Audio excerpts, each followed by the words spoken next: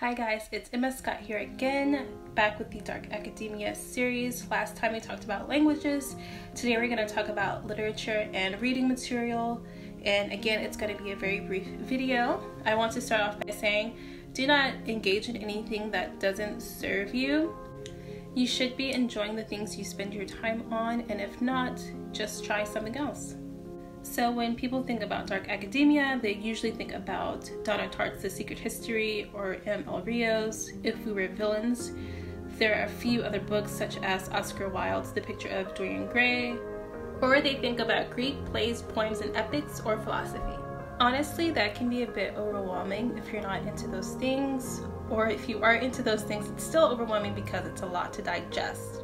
So what can you do to kind of get in on the literature action, or becoming well-learned or more well-read?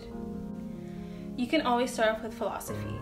Even if you don't want to go back and read heaps and heaps of books that people have already written, you could form your own opinion about life, existence, and knowledge. A second option is to start off with religion.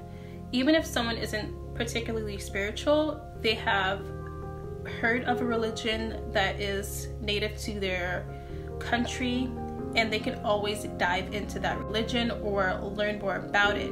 Just because you learn about a religion doesn't mean you have to practice it. But let's say you're not even into that.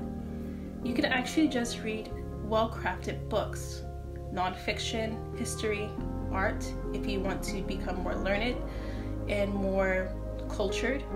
It's actually a good opportunity to focus on a niche. You can actually meld two niches together, such as art and history. If you don't want to study those separately, you could study art history. And you can even narrow it down from there. You can break it down and study such a small part of history or art history, a chunk in time, that it's less overwhelming. If those options still don't seem appealing, you can just read whatever you would like to read. And if you're not a big reader, that's okay too. That will conclude the end of this video. Stay tuned for the next one. Bye!